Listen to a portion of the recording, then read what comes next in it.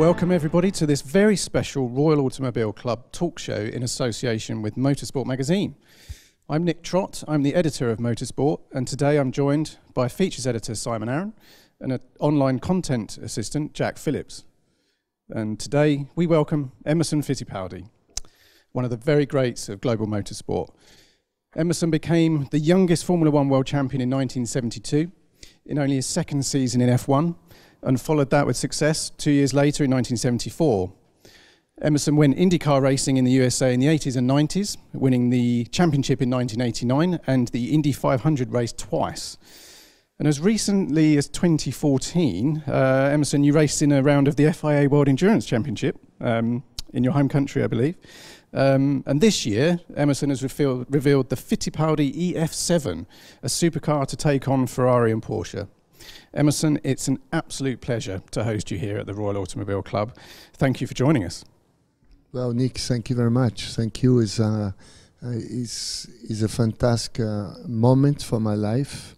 I always see that it doesn't matter how old you are, you always have a new challenge in life. And I always had the dream to build a GT car since I left Brazil. First was to be a Grand Prix driver and then to build a GT car. Took a long time to come to the second dream, but I started 5 years ago testing all the GT racing cars. I tested the Aston Martin, the Lamborghini. I raced the Porsche 4 races, the Porsche GT3. I tested the Corvette. I raced the Ferrari 458 because I want to absorb, to get all the best ingredients from the cars. I found a need to myself and to people all over the world we call ladies and gentlemen's driver's car. And that's the origin of the project I have now. Sure. And it took me, a long time to put on my mind the concept of the car. And the concept's intriguing, isn't it? Because it has a life in the digital world before it's had a life in the analog world. So can you tell me about the relationship with Gran Turismo and how this came about as well? Well, it's a long story, but I try to make short. I went to Germany, to Hans-Werner Ausfred, who is the founder of IMG, and now has HWA, who is the race division for Mercedes on DTM, and all the Mercedes GT3 cars are built there. And I had a very long relationship with Hans. I said, I want you to consult to build the car. He said, Emerson, come back a month. And I was surprised. Say, I can build the car here. I said, but it's not the Mercedes. Say, I can build the car here, Emerson. Come back. We can make it a project. I said, that's very good news. And he showed me all they have an incredible facility in Stuttgart, next to IMG. Yeah. And then I said, with all the respect I have for the Mercedes, for the German cars, I like Italian design. And he started laughing, say, you're going to spend a lot of money, you should not, we have a good design here. But anyway, I took one of his directors, Stefan Patterschneider, to Pininfarina, and they love it. I mean, Pininfarina has so much history. It's 87 years old. Paulo Pininfarina say, I can design your car because Marchionni from Fiat just split from Pininfarina to have their own styling Ferrari studio at Maranello. And then arrived the right time and the right place. The Germans like the idea. And Pininfarina loved to design after they designed the last Ferrari, is the first non-Ferrari car they designed. Yeah. And they have this very good relationship with PlayStation, with Gran Turismo, because the EF7 is really a Gran Turismo car. Yeah. And then when the Japanese saw the car, they say, well, it's going to be in October, PlayStation, and I was very happy with this combination. I mean, I call the dream team. For me, it's a dream team together. Yeah, the German engineering, the Italian styling, and your input as well. So I was looking through some of the statistics of the car, and you mentioned that hopefully it'll be testing later on this year. So we have a V8, a naturally aspirated V8. And is it any coincidence that this car has a naturally aspirated high-revving V8 when so many of your successes in Formula One is with a DFV engine? Well, you know, all the supercars that I test, most of them are turbo. And the turbo is a fantastic engine. I like the turbo, but the turbo, it can surprise you on a corner because, when the turbo comes in, it really put a lot of power, and then you can start slipping the wheel, and you lose the sideways grip. Yeah. And for some gentleman drivers who doesn't know how to drive properly, I think the normal aspirated is much more fun, because a normal aspirated car, you drive the throttle and the steering wheel together. You compensate, through a long corner, you can touch the throttle and drive the car, make the drift. Perfect, and it's much more fun. And normal aspirated, I think, is for me is a dream to have a normal aspirated. I won many races of V8 normal aspirated. Do you still? I get the impression that you still enjoy performance driving as much now as you did when you first came over to Europe in the late '60s. Simon, good question. Yes, I enjoy every second driving a car. More as a gentleman driver with the age I have now, and that's the reason why I want to make a very forgiving, very easy car to drive. My next dream is to race the car at 12 hours Sebring or 24 hours of Daytona in America with my 2 grandchildren.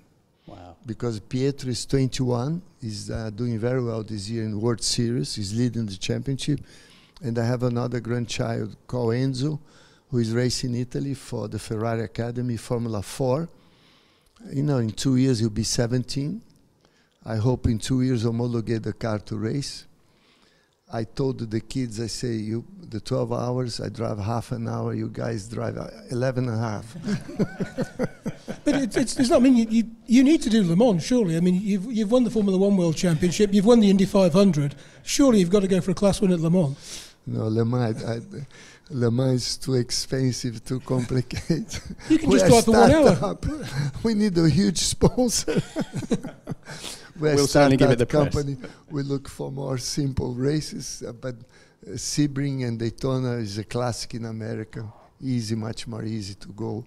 Le Mans would be another big dream.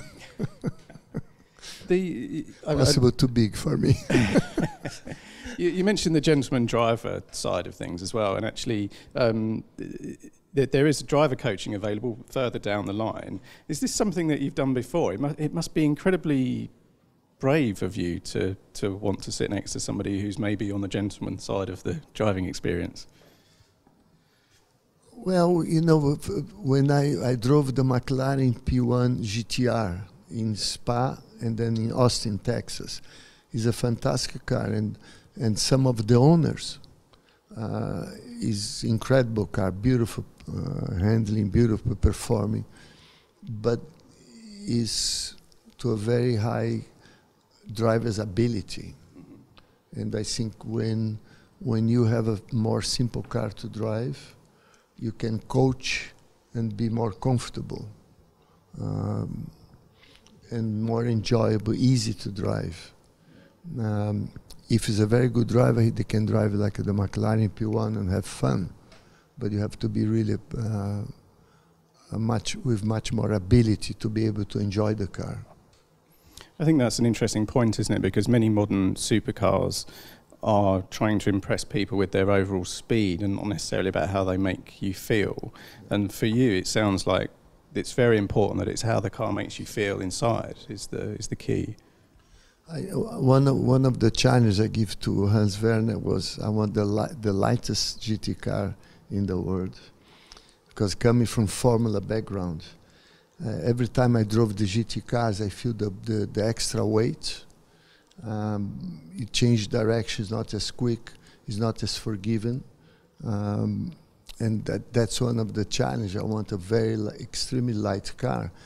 And for sure, racing for Colin Chapman, many years, Colin was extremely on the limit of weight on the cars. And that's And on my car, we have only maximum, I want to accept 1,000 kilos. I want it to be below 1,000 kilos. Okay. And that, presumably, that means a carbon fibre chassis, carbon fibre bodywork, everything carbon fibre. Right, okay. And a fixed seat as well. That saves weight, doesn't it, having a fixed seat? It's fixed seats. We adjust the pedals, the steering wheel. The carbon fibre chassis is extremely safe. I made the side of the carbon fibre chassis more to protect the driver's body if there is like a T-bone crash, someone coming. If someone spin, the other car can hit. We don't have rollover bar. Everything is carbon fibre with all the FIA safety requirements.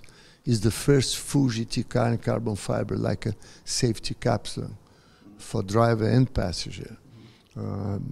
This is innovation, the car. How much of your time is being taken up by this project at the moment? Because you're an incredibly busy man, you travel around, you're still involved in racing, but how much of your time is this project taking at the moment? Well, it took me a lot of time since 5 years ago, and I say now is the time to do it. Well, if I don't do now, I'll never do again because of my age, my experience.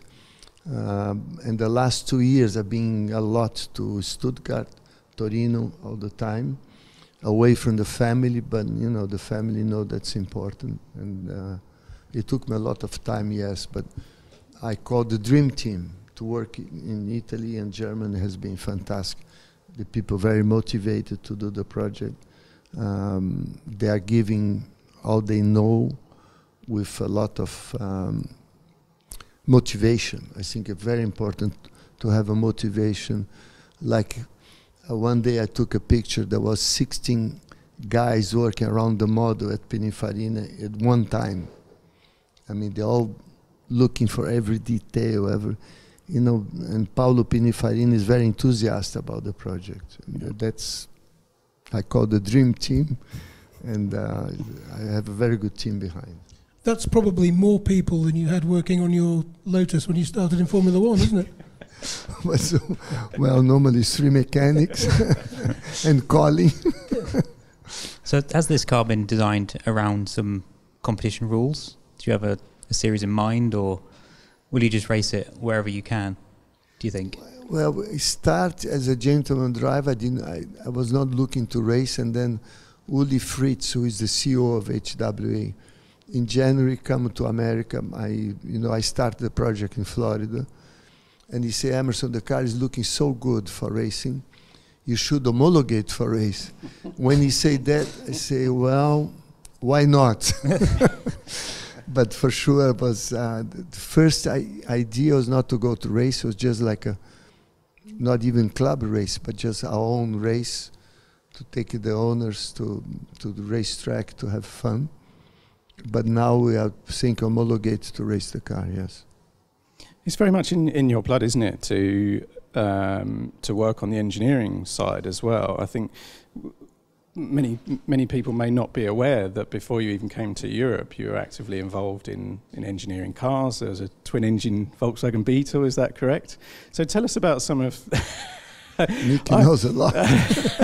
You know, I have to know about that. I have to know about the Beetle. But maybe tell me a little bit about before you came over to Europe, and maybe whether some of that time learning about how the car works and the engineering side has helped you throughout your career. Well, I always liked the mechanical part. And when I was 16 years old, I started a go-kart factory called Mini that still racing, you know, Nelson Piquet race, Ayrton Senna. Everybody drove Mini go-karts. In fact, I started nearly 60 years ago. Wow. No, 53 years ago, my calculation. And after that, I built with my brother our own Formula V cars. Yes. I won the Brazilian Championship of the go-kart. Then we are selling to clients because my father was a motor race journalist, and we know it's very expensive sport. I was working building karts, and the cars to sell to other drivers and keep us racing. And then we had the idea to build a twin-engine Volkswagen. we got two engines, and it was like a flat 8-cylinder. We had a gearbox, a Porsche gearbox. We made a mid-engine, but the outside, it looks like a Beetle. We took all fiberglass body. Was very fast car, but we had a mechanical problem. But was the car only weighed that time 580 kilos. Wow. Was extremely light. Yeah. Was fun to drive, difficult. I was going to say, with two engines, was it twice as dangerous as a standard Beetle? But it was fun, and then we built a prototype with Porsche engine. We call Fittipaldi with 2-liter Porsche engine. We broke the lap record in Interlagos. Did you? And then we have our Formula One team, Cooper Sucker. Yeah. But you always like. And when I left Brazil, I had all this dream. One day I'm going to build a GT car. Yeah. And that's where we are now today. Well, I think that's a nice actual segue, because before we started here, you told me a wonderful story about flying into the UK in '69, and actually had a similar feeling today. Maybe you can share that with the listeners. When I flew in '69 to England first time, I remember I was landing Gatwick, and there was a cloudy day, and then there was a gap, there was a hole in the cloud. I saw the grass, and on my mind I said, this is the land of Jim Clark, the Graham Hill, Jack Stewart. I mean, so many good drivers, and England always being the heart of racing globally. When you go to, every weekend in England, you have club races. I mean, there's so much enthusiasm about racing. And I had that feeling.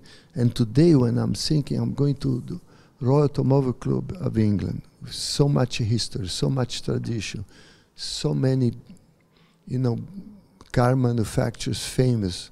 I mean, the history, Rolls-Royce, Lotus, Bentley, Aston Martin, Mini Cooper.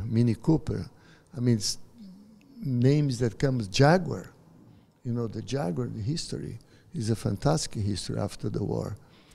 And they say, my car is there, the Royal Automobile Club. It's a challenge, it's a startup. A small company against monsters, Yeah. It's true. I mean, it's difficult to come today with a new car, new manufacturer, with, including McLaren now. McLaren as well they did a fantastic job. Yeah. The new McLarens are a fantastic car.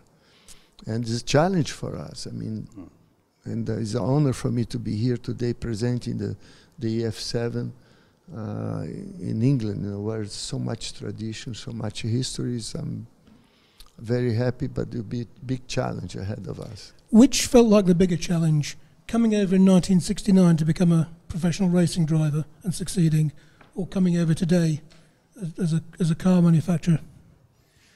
It's a very good question, Simon. In 1969 was unknown quantity, because I didn't know how I was going to compare to the European drivers. Only racing Brazil before. Was like, I don't know how be my level of competition against, the professional drivers. Today, I know it's calculate.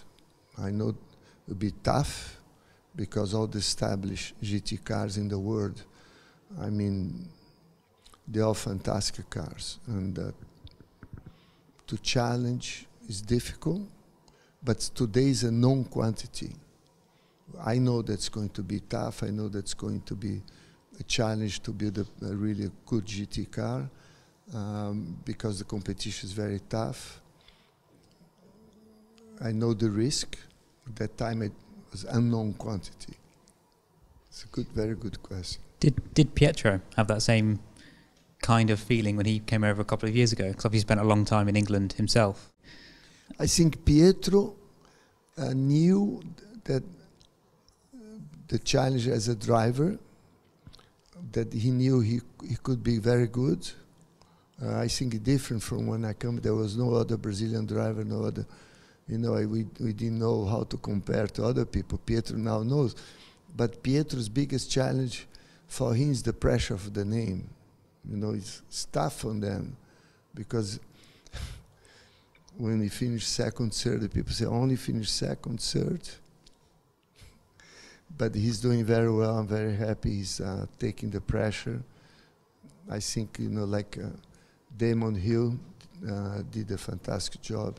It's always very difficult when you heritage historical name to go into race for the new generation.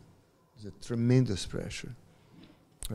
Pietro always, I always, even I'm not watching, before the race I call him, before qualifying, before practice, anywhere in the world, because I try to keep up, to take the pressure. And my other grandchild, Enzo, who is racing for Prema Formula 4, has another tremendous pressure for the brother and for me. It's always difficult. Yeah. Yeah, of course, the spotlight, of course, wasn't on you in '69, although I did find in our archive the very first time that you were mentioned in Motorsport magazine. And if you don't mind, I'll read a short extract from here. I never read. And I can promise you it's positive. So here we go. The most important championship from a purist point of view is the National Formula 3 Series. Then it goes on to say, a new name has suddenly appeared on the Formula 3 horizon. A 22-year-old South American named Emerson Fittipaldi arrived in England from his native Brazil early in the season, acquired a Formula Ford car and instantly got himself noticed for some very fast driving indeed. And then it goes on to say, and there was a race here, the Gold Leaf cars, and there was you needed to pick up 2 championship points to win the title and a £100 prize, which I'm sure was made a big difference. But it basically goes on to say that the Brazilian were naturally generated a good deal of excitement among Fittipaldi's extensive entourage of fellow countrymen who are apparently reporting back to South America his every move, relayed via the newspapers to an avid public, just as Fangio's activities were from the beginning of his European career. So that's absolutely, I didn't make that up. That's the report from 1969. But were you aware of how your success was getting back to Brazil and the impact that your successes was having back at home? Were you aware of that at the time? I was, and the one thing that was amazing when I look at the 59 here, that's fantastic to have here together with my new car. I look at the past and the future. Yep. And not many people know, but Ralph Furman was my mechanic. And it was his first job as a mechanic. And he's the son, the brother-in-law of Jim Russell. And I remember when Jim Russell come to me and said, well, I have my brother-in-law. He never worked in racing, but he can help you as a mechanic. For sure, he did a very good job. And driving the Lotus was, again, was new. Was exactly this, the Lotus that's here today is the one that launched me as the international image, because everybody at that time watched the Formula 3 Championship in England. The British Formula 3 Championship was important. Then all the Brazilian media start saying, well, Emerson's leading, Emerson's winning, can win. I think the last race was Brands Hatch, and it was incredible coverage for the Brazilian media, because it was the first time a Brazilian driver was out of Brazil winning races on important championship. And it was fantastic to be able. And I spent, many trips, many hotels, Truxton, Mallory Park, everywhere in England, with Ralph Furman. Myself and Ralph. Yeah. Was your father giving you good coverage in Brazil? Yes, yes. And my father had a radio program and a TV program. But, my father was very discreet, that he didn't want to talk too much, because being the father, I always say, the father of a driver and the mother of a miss is a problem. But my father was very good. He was always behind. The only time he lost his balance was when I won my first World Championship in Monza. He was broadcasting live, Can you imagine? You see the son winning the World Championship, first time for Brazil. He was very emotional, and I still have the record from his the last 5 laps in Monza. Is incredible to hear, and he was over-revving. You for sure. Imagine. I'm going to move on to some reader questions. We've had so many readers' questions. One of the best responses we've ever had, and actually, Lotus comes up inevitably. And the first question from Brian Gerrig: how was your relationship with Chapman and also with Peterson? So, if you can tell us a little bit about your relationship with those two. Well, first, I told on the lunch today. I remember when I won the British Formula 3 Championship. First year I was in England. Colin called me to have a meeting, and I look. Colin was sitting on his desk. I was on the chair, and I'm looking, and I'm thinking, this is Colin Chapman. I'm talking to Colin Chapman. My legs start shaking. I was so nervous. And he said, Emerson, I want you to sign next year to drive Formula 1. I was only drove Formula 4, Formula 3. And was my intuition, my instinct was controversial shock. I say, if I accept and I cannot deliver, it will be a problem. Or I take a risk to burn my career. Yeah. And then I say, first I say, Mr. Chapman, I'm not ready for Formula 1. I would like to have Formula 2 before. And I was expecting his answer. And then he said, okay, Emerson, you run half season next year, Formula 2, and we can start the British Grand Prix. Good. That was my first meeting with Colin. I never, and when, Jim Russell was in Snetterton, driving Lotus, everybody was telling Colin, what was happening. And then Colin wanted me to drive. And then the same month, Frank Williams he was learning how to fly. He flew to Norwich. I was living in a small house in Norwich. And Frank called me, arranged a meeting, and said, Emerson, I want you to sign for me with Pierce Courage. Yes, and I have both. Yeah. And then he took me to De Tomaso, Italy, who was making the Tommaso Williams. I spent a day in Italy. It was a very nice project, everything nice. But I told the same Frank. I said, Frank, thanks, but I'm not ready. And in 1970, I was always very good friend of Ronnie Peters. 1973, we raced against Formula 3, Formula 2, and then Formula 1. 1973, he joined the team. And he's one of my best friends in Formula 1. And he had when he had his crash in 78 in Monza, was, to me, to my family, was a disaster. And by coincidence, August 12, in Stockholm, is the avant-premiere of Ronnie's film. I'm going there, and I'm big part of Ronnie's life, and Nina Peterson, Ronnie's daughter, because she was so small, she never knew the father well. And when I participated in the film, she kept asking, how was my father? Emerson, tell me. I had so much fun to participate. It'd be a good production from Sweden. It's a good, it'd be similar to Rush, but made by the Swedish team. I'm looking forward to see the film. They have a fantastic coverage about Ronnie's life, and I'll be there in Stockholm. It'll be fun. Sounds incredible. Yes, it'll be fun. Was the rivalry you had on track with Ronnie, can that be compared with the rivalry you had with Jackie the year before? How did they compare as competitors? To me, if you ask who was your worst enemy, most difficult driver on the racetrack, for sure Jack Stewart. He was a fantastic driver. I would say Jack Stewart to carry the car on his back if the car would not perform.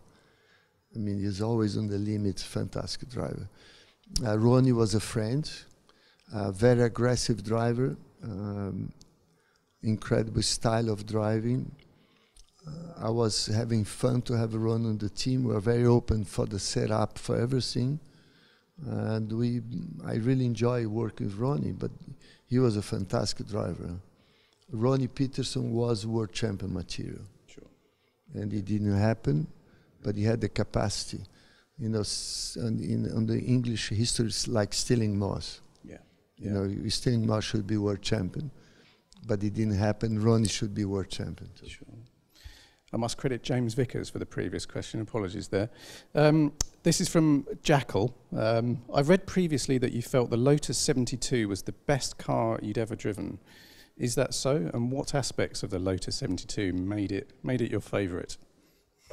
It's 100% correct. And the Lotus 72 was a car that I could talk to him. He would talk to me. He was part of my body, and I was part of the 72. I drove for 4 seasons. We had a very good 1970 when I first raced. 71 was a very difficult year because when come the slick tires, increased the grip, and we started having what I call suspension deflection. And then we lost some. 71 was a very difficult year for us, but at the end of the season, we got the car working again. And 72 was fantastic. I mean, it was the best car I ever drove. From all the cars I drove all my career, if you ask, it's still, yes, 72 was the best car. And I believe recently, have you driven the 72 a few times? And does it feel like you're putting on a glove? Does it still feel like that when you? They took the 72, I think 3 or 4 years ago to Bahrain before the race, and it was the first time. It was a safe track with a lot of runoff area that I could drive fast. And I told Clive, I said, Clive, can I drive fast? He said, yes. And then I really was driving fast. I had to learn the track because I never raced there before. But I was enjoying, it was like my memory was going back, you know, the smell, the pedal, the steering wheel, everything was, I was back again the proper way. And they stopped the demonstration, and what happened, I didn't stop. Oh. I did another 2 laps. They had to red flag me. Is that the only time you've been red flagged or black flagged? Because when you drive like in Goodwood, you have the feeling to be back in the cockpit, but you don't have the feeling cornering, braking, feeling how the car was. It was the only time since I drove was in Bahrain a few years ago. I think 3 years ago. It was a lot of fun. Wonderful. Just you mentioned 1971. I mean, and you during that season, as well as driving the 72, you also raced the turbine car. Well, I mean, you drove it in 2, I think, Brands Hatch and Silverstone, the non-championship races, and then Monza in the Italian Grand Prix. How did you feel about that project? I know it didn't last for very long, but I mean, what were your feelings about it? I think it was a big challenge to Colin to make a turbine Grand Prix car. I told today to Clive Chapman on lunch, the first time I watched the car running was John Miles at Hassel. They had the local racetrack, small racetrack, using the runway for airplane runway. After 3 laps, Joe Miles braked at the end of the straight. I was with Colin Chapman watch. He doesn't stop, goes through the fence into the cattle field. He comes back white, no brakes. And we had to order from Lockheed huge pads, huge brake disc that didn't exist at that time, because you have to stop the car and the turbine. The turbine is always, when you back off, still the turbine is pushing the car forward. And then I had the alarm on the dashboard, a red light with sensors on the pad. If the red light goes on, come in. No brake pads. And it was a big challenge. To all the cars that I raced, that was the highest risk. for a driver to drive the turbine on the road circuit, on the Grand Prix track. And you raced it at Monza, the fastest track of them all. Yes. And the car had a huge fuel tank, because that time you didn't stop. Yeah. The car was very heavy in the beginning of the race, and through the chicanes, through the Ascari corners, was quite slow because the heavy fuel. But knowing Colin Chapman, he was a genius. I knew if you continue, that car would take over Grand Prix racing. It's just a question of time, engineering, develop the car, and then by the end of the year, because we race after Monza, we race in Hockenheim on a Formula 5000 race, and I was extremely fast in Hockenheim. It was the second really challenge to us, and then I think FIA looked and told Colin, no turbine cars in Formula 1. But it was, Colin was incredible. He was a genius. He would found a solution to make the car very fast. It was getting there. There was. Did you race the car at Brands Hatch as well? Is that right? 71, I think. Yeah. My father was there. He interviewed you at 71 at Brands Hatch. Absolutely. So very, very circular. And what he said, it drew a crowd because it was quiet. Usually a racing car draws a crowd because it's noisy. But he said he's never seen anything like it. You going into paddock with this thing just whistling. But he sensed that there would be brake issues with the cars. Well, Brands Hatch, there's another story. I was the end of the straight. I break the end of the straight. The rear wishbone broke. The rear wheel turned. I made the 360. Didn't hit anything. I stay on the asphalt. And the rear wheel was off. I went back to the pit very slow, dragging the rear wheel.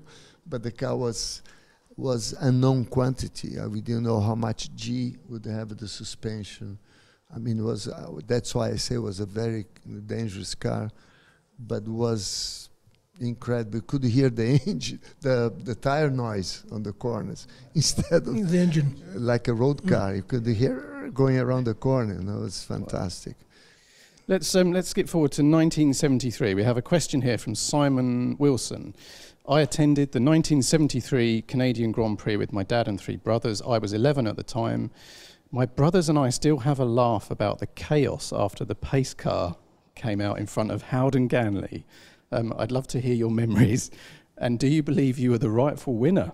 Okay, thanks, Simon.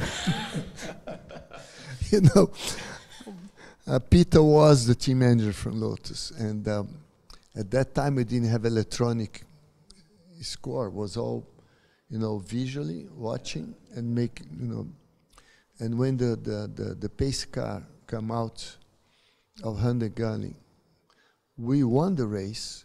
They took me to the podium. They give me the trophy. They start commemorating. Then they say, no, Emerson won out of the podium. I said, come on. That's a good question. It happened. Yeah. And it was a joke because I went to the podium and then they took me out. And Peter War still convinced that I won the Grand Prix. But the time score was against us. It was a confusion with the pace car. And, it's very disappointing for a driver to commemorate, to go first place at the podium, receive the trophy, then you have to get it back. It's unfair. But I think that race reflects more than any, perhaps, how the modern world has changed, because now everything, all the information is instant. I was 12 years old at the time, and I was desperately trying to find out who'd won the Canadian Grand Prix. It wasn't in any of the British papers because of the time difference and there were all the arguments. Nothing was in the British papers, and by Tuesday, no one cared. And I had to wait till Autosport and Motoring News came out on Thursday to actually find out who won the race. It took 5 days to discover that. It's just it was a completely different world. The news today, everything's so fast, so much more quicker than it used to be. It's big change. My son is 10. He's racing go-kart. He's learning, like telemetry. He's the best lap goes on the laptop, and you can see where he's losing, where he, you know, how much he's gaining or losing and braking to his teammates, to the other drivers. It's amazing. I mean, they are learning now 6, 7, 8 years old, things that we never dreamed to have at that time. I mean, there was so much, everything mechanical, everything, even team manager to the driver was, you know, Colin Chapman working with me on the setup of the car. There was no any electronic information. And I remember many times the car was not correct, and then I went to dinner Saturday night with Colin, and Colin kept asking, tell me, how was turn 1, turn 2, turn 3? And then Colin used to put the 2 fingers here and listen like this, concentrate. I know what to do after, you know, my... And he went back to the garage. Next day was a new car. I mean, he was fantastic. His intuition to set up the car. And today everything's electronic. I can't believe you didn't have telemetry on your Formula Ford Merlin. It's extraordinary. It's extraordinary. But I mean, you mentioned your youngest son who's karting. I believe you and he are travelling around together in a motorhome going to. I mean, that must be like starting all over again, isn't it? You know, it's incredible. These kids now, you go, for me, it's going back to go-kart, yes, start from zero again. Different go-kart from my timing. Extremely competitive, many talent. I mean, these kids, my son raced in São Paulo yesterday. We just got the plane. He's here today. But you see these kids, you know, 10, 11, 9, dicing, wheel-to-wheel, sliding, four-wheel drift, overtaking, braking, touching the other. You know, it's amazing how younger they are now and learning so fast what I was learning when I was 17, 18 years old. They are learning 10 years younger than we when we started in the 70s, on the 60s race. It's amazing the difference. And there's so much talent to these kids, the way they learn. I mean, it's amazing. And they're going, yesterday he was hitting, you know, in miles, 65 miles, you know, 110, 120 kilometers per hour. 7 years, 8 years, 10 years old kids. You know, it's amazing how changed racing. Yeah. Do you feel, looking back on the late 70s, do you feel you were a better driver in the Coppice car that you drove in the late 70s than you were when you were in a car that was front running at the beginning of the 70s? How did your driving change, if at all? I always say in life, I think any sport, every new experience you are learning, you're getting better. And in motor race, every kilometer, every mile that you do on the racetrack, you are learning. As long as you have the motivation to give the 100% of yourself, you always can improve. And I think through experience, you get better. Even if the age is working against you, you have a balance. And the athlete has to know when the curves start going down. You know, but I had some of my best races. I didn't win. I was running third, fourth, and I'm sure a lot of drivers have the same experience I have. People say, "Oh, he won the race. It was a fantastic race," but possible he had a much better race and he finished third, second, fourth than winning. You talk about age working against you as you get older, but you retired from Formula One, stayed away from racing for a couple of years, then you did the sports car race in Miami, and next thing you've got a brand new career. I mean, what? I mean, you'd retired. Said you like to challenge. I mean, what was it that sort of, what was it that persuaded you to stop initially, and what was it that persuaded you, actually, that was a bad idea, I'm going to start again? In 98, if you remember, was the full ground effect cars with the skirt down, and the full ground effect cars, to me, was beyond the driver's limit. Any fast corner, to try to explain what happened, if you take turning to the corner 1 mile, 2 miles, or 3 miles or in kilometers faster, the result of the downforce would be much more big, would accept, but we didn't know where was the limit. And when you lose it, or if the skirt on the curb is stop and you lose the low pressure under the car, you crash. And I was not enjoying anymore. We had our best car with half post weight, and Adrian knew it. It was first job from Adrian on a Formula One car. And we lost the sponsorship in Brazil. I was very disappointed because we had the best. A Formula One team is a good team as long as you have good people. The people makes the team. It's not the team that's going.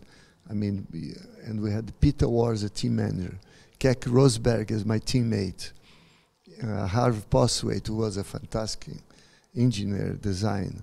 And then Adrian knew it as a junior engineer, but already come with some good aerodynamic ideas. The car was an incredible car. But I lost motivation after 98. I had some invitation to continue Formula One. I went back to Brazil, and then Ralph Sanchez, who organized the Miami Grand Prix, said, Emerson, I want to drive the Spirit of Miami, and I always want to race again.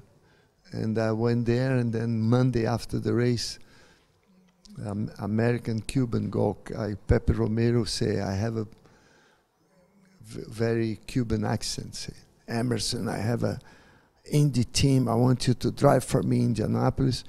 And going back to Colin, when he won with Jim Clark, I was a teenager in Brazil. It was a very big news. Team Lotus go to Indianapolis, win. And on the mid-50s, 60s, I used to have to watch documentary films about Indianapolis from Bardal, Buvikovic. There was a lot of big names just before A.J. Foyt. And I watched Indianapolis too when I was a teenager.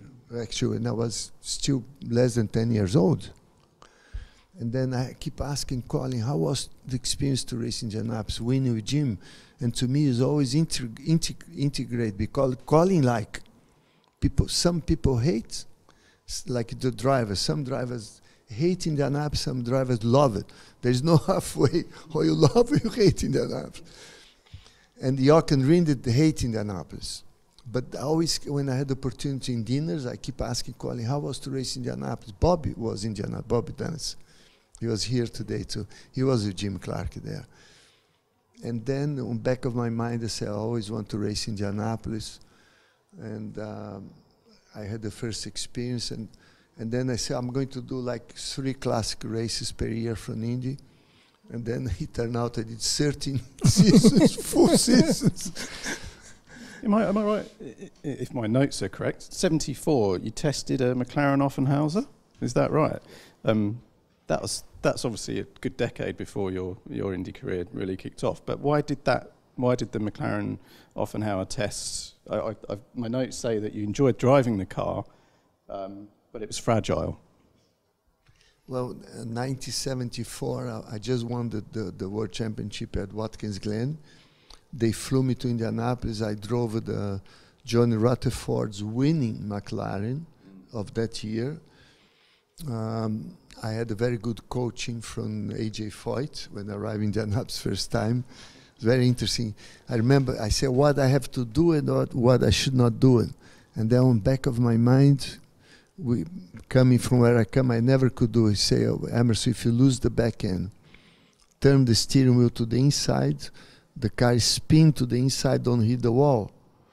But how, the reflex say the opposite. I always correct, but anyway, that's one of his number one advice to me. And I enjoyed the McLaren. It was a beautiful balanced car. I was getting the speed quite quick. Very smooth driving. Next year they want to race, sponsored by Texaco, would be the Texaco Star race in Indianapolis. But I refused because if you remember that year, we were already going 215, 260 miles per hour average. And then when they hit the wall, just disintegrate. The monocoque was 3 millimeters aluminum. And I said, no, I'm not racing the one. Now, 10 years later, was already carbon fiber. That actually saved my life in Indianapolis, Michigan Speedway. Okay. We're It's a lot of history. Joe, we're going to jump around now because we have so many questions, and you're giving some fabulous answers as well. So we mentioned earlier on that there were some opportunities in F1 in the early 80s, and Oscar Matsurath has mentioned that maybe there was an opportunity with Alfa Romeo. And another one of our readers, oh no, hang on, same guy, Oscar. Oh, he's very well informed, Oscar. In '84, you drove a Spirit Heart. What are your memories of the Spirit? Did it help you choose to pursue your career in kart? And did you ever come close to driving for Alfa Romeo in Formula One? Well, it was very good question. The day I drove the Spirit was the day that Ayrton drove the Toleman in Rio. I was with Ayrton. We were having dinner together. It was my back to Formula One and his first Formula One experience. It was very interesting because the Spirit was a very good car to drive. It had a Hart engine, was powerful, but the team didn't have, I think, the sources to do a proper season. And I back off. Was already carbon fiber starting car that was much safer, and I was with Ayrton the same day when he tested the Toleman in Rio de Janeiro at the racetrack, and Alfa Romeo made the offer for me to drive, but I didn't want to go back to Formula One that time. No. Okay. Okay, right. Oh, we have so many questions here. This is quite something. Here we go. I have the time. Are you sure? Okay, we don't want to. Don't worry. I'm conscious that you flew in this morning, so more coffee, I think. I have plenty of time. So, Matt in South Korea. Here we go. International readership we have. When you look back on your career, be it F1 or kart, which drivers stand out as A, your toughest competitors, and B, talents that were never in the right place at the right time? Well, you know, I was so lucky that I raced against 3 generations. The one generation before mine, that was, you know, like Graham Hill. Jackie was nearly 1 generation before mine. Jack Brabham. I mean, they're fantastic drivers. From that generation, the toughest was Jack Stewart, for sure. Then on my generation, there was so many good drivers. I mean, Niki Lauda, Carlos Reutemann, you know, Nigel Start on my generation just before I finished. There was, you know, James Hunt Start too. Was a lot of talent. All the way through to Jacques Villeneuve as well. Yes, Gio Villeneuve. Yeah, Gio and Jacques, yeah. Mario Andretti. And then I race against the Sun. Yes. You know, in America, I race against Jacques Villeneuve. I race against Michael Andretti. Yes. You know, the Answer family, the Sun. Yeah. It's difficult to see. You know, there's so much talent. I would say on my time in Formula One, the one that really comes out to me, because what happened to him is Nicky. Because, you know, when he had the crash in Nürburgring, this is the toughest part of Formula One. I was in the hospital next to Nick's room. He was chance of dying. He was, because he didn't have any oxygen on the blood, because he burned the lungs. And then I think it was Daniele Audetto, the team manager from Ferrari, called me and said, "Emerson, come here. There's someone on the phone who wants to talk to you." I went there, and it was Enzo Ferrari.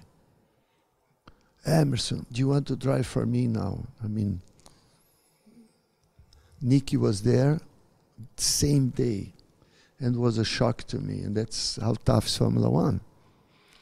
And then why I'm telling the story, because we never expect Nick to come back in Monza 2.5 months after, he had the face all burned and had the problem putting the helmet.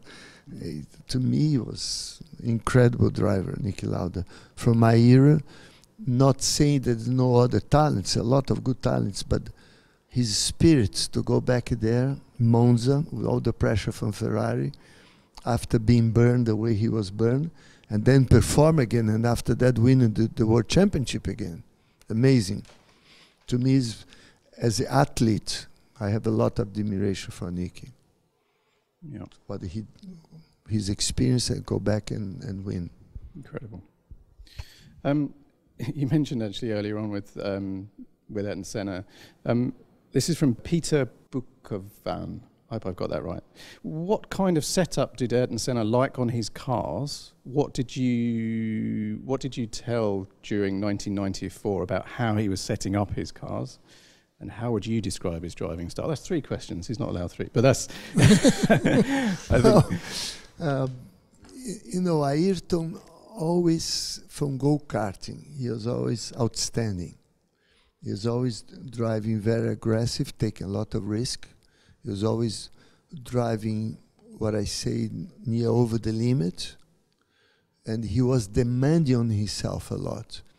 I knew Ayrton since he started racing go-kart, and we were very good friends for many, many years. I invited him to drive in India with me. He drove my car. But he was always incredible, asking much from himself. Every lap he wanted to improve, He was an incredible driver. And Ayrton was, second part of the question, if I told him some setup, when they have the Grand Prix, the Detroit Grand Prix, I was there when Ayrton won the race. And then was Indy race. I called Ayrton. I say, Ayrton, how was the setup you used? This is true. He said, Emerson, because of the 90-degree corners, put a lot of stiff roll bar. You brake already, you have the back end helping to turn. And I won the race. Did he share his prize money? Peter, right? Yeah, that was from Peter. Yeah, Peter. Ayrton told me to set up, not me. For Detroit. Okay, Tony Chan asks, as I recall, you were pretty good in the rain. Do you believe that the best drivers in the rain are also the best drivers in general? Well, I think to drive on the rain, you have to have a very good feeling. And driving on the rain is like driving slow motion, because everything happens with less grip. The movements, everything in the car is, I don't say if sluggish, is that the right expression? That things it's like a film in slow motion driving the wet.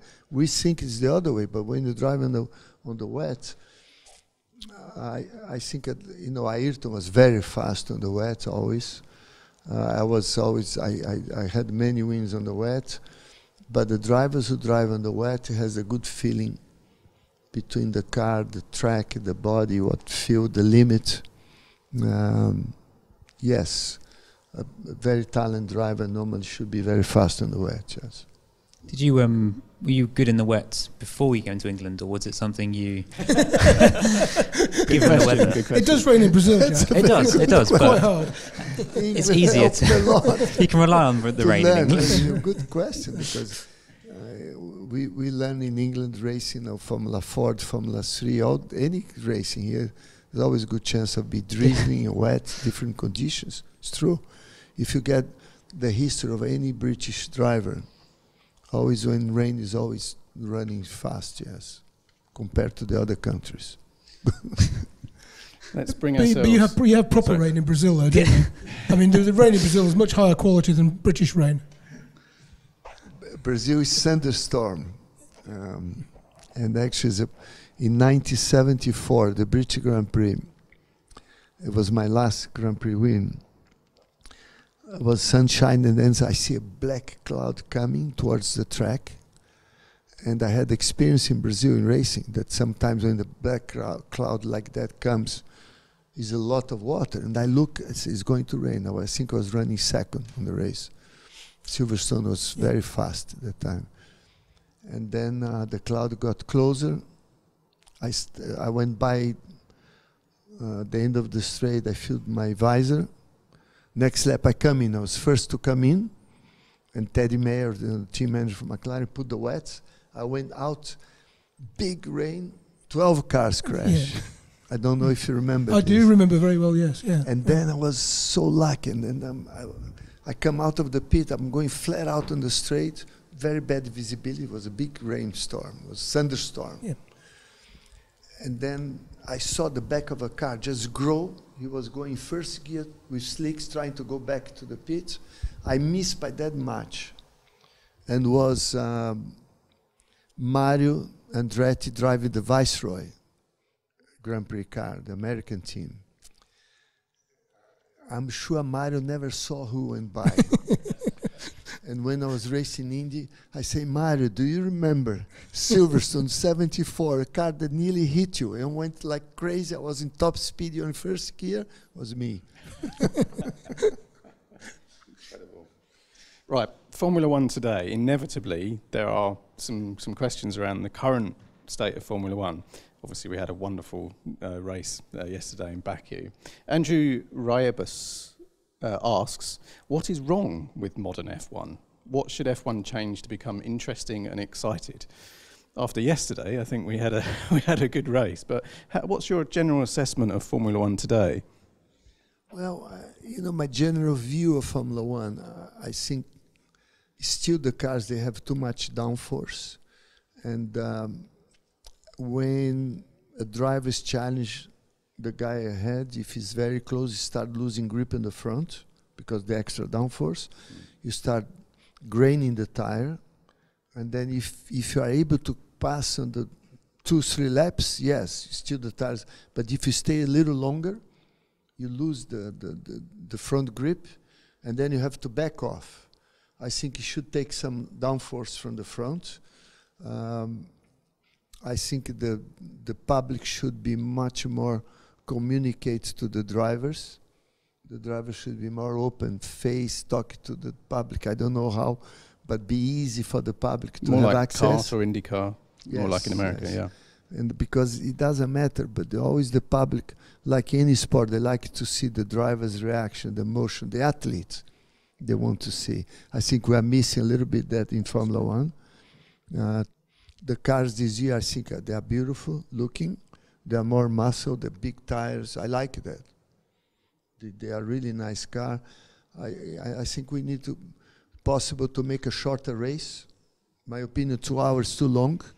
The new generation with the gaming, with everything, they want everything to happen much faster. Yeah. You should make a shorter race, my opinion, or 2 races on the weekend. Yeah. Possible one Saturday, one Sunday, or 2 races Sunday, I don't know, but should be more sprint race. Yeah. To be more challenged, more dynamic. Yeah. I think Formula One has a fantastic future. Formula One is always Formula One. It's never going to change. Sure. But I think we need to make it more modern to the new generation. Yeah. I took my son last year. I was a steward at the German Grand Prix in Hockenheim, and between Friday to Sunday, he wanted to see all the drivers. His dream was to meet Lewis Hamilton, to Nico Rosberg, to be there. With me, I had all the ticket, the pass to go. And he only saw 3 drivers the whole weekend, walking the paddock, that he could take a picture. I think we were missing that. And he was disappointed, leaving Hockenheim. He's 10 years old, he wants to see the drivers, he wants to take a picture. Oh, Daddy, can we see more? Can I meet more drivers? I think we're missing that. I think that's something WEC, which you raced in, it's got that correct. And I guess you probably felt the same when you were probably getting mobbed by fans in Brazil a couple of years ago. So F1 should follow that same model. They should do it, yes, for the future, for sure. I mean, it's lovely. I mean, you're talking about being on the grid at Daytona in a couple of years, but I love the way in the Daytona 24 hours, the whole public are allowed on the grid. I mean, if you're actually trying to work and take pictures, you can't because you can't move. But the access is fantastic. I think they exaggerate. I was there watching a few times. Actually, I watched when Paul Newman race when he was 82 years old. I'm not going to race 82 years old. I was going to say, you've got another 10 years. You've got another 10 years in you yet. 12 years. But I was there. It was amazing, you know. But that's the interaction between public, the race cars, the drivers. I think is very important. Very important. How to do that must create a new system. Yes, I like that. You are right. So this interaction has to happen for the sport. We saw it at Le Mans as well. The drivers' parade has now become part of the drama and excitement of the weekend. We have a Le Mans question from Mikel Hromadka. I'm sure they've given me really difficult names because this is my first one. Emerson, did you ever consider Le Mans? What do you think about that race? Well, there's another question. That's in 1965. The best Brazilian driver that was called Christian Heinz. That's why my nephew is called Christian. Went to Indianapolis to race with Mauro Bianchi, who is the uncle grandfather of Bianchi, on the Alpine. And we all the Brazilian, racing world was watching. First time a Brazilian driver go to racing Le Mans with chance of winning. And then just before midnight, at the end of Mulsanne Strait, he hit a oil patch and crashed the Alpine. The car blew on fires and he was killed. And I was one of his biggest fans, and to me it was a shock. And then always back of my mind, well, I'm going to race in Le Mans. It's too dangerous, Le Mans. When they had before the chicane, it's still dangerous because of the rain, the night, different speeds of the cars.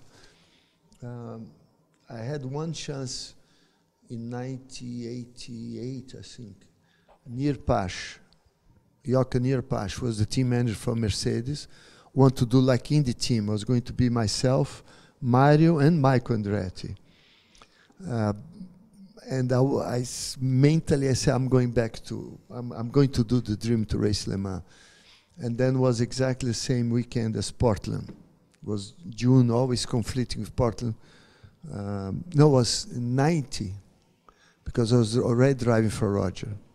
I was with Penske, but I accept the race would be with the Nirpash Mercedes.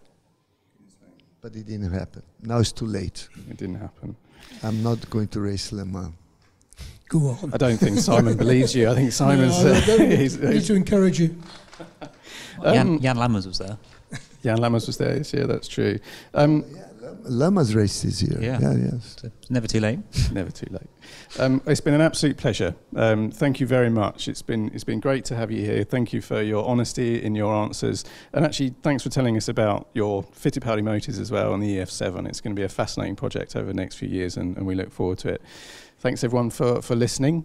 We look forward to catching up with you next time with another Royal Automobile Club talk show in association with Motorsport Magazine.